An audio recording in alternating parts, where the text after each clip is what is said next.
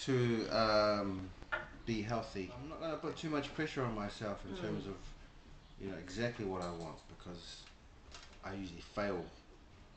So I'm just going to make it a day-to-day lifestyle thing, if you will. It's important because you only get one life, one body, and it's important to treat it like a temple and not a youth centre where the board has been misappropriating the funds. What is going to keep me motivated, to keep me on track? Me, really. Only thing that can. You can cut out all the pictures you like. Watch all the Johnny Depp DVDs you can, or Rocky, but the only thing that can motivate you is yourself.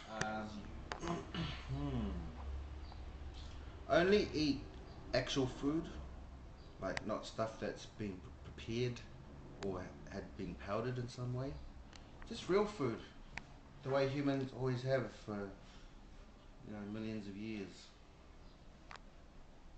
And eat the right amount at the right time. That's important. Not to eat like a lion. You eat till you're tired and then sleep for 8 days. You don't eat any more. What is that?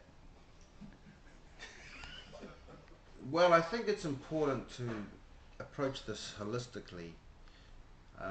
You can't do it just by eating. You can't do it just by visualizing.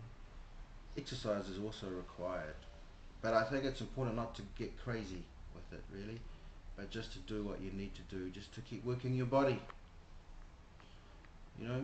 One life. Yep. Treat your body like a temple, not a youth centre.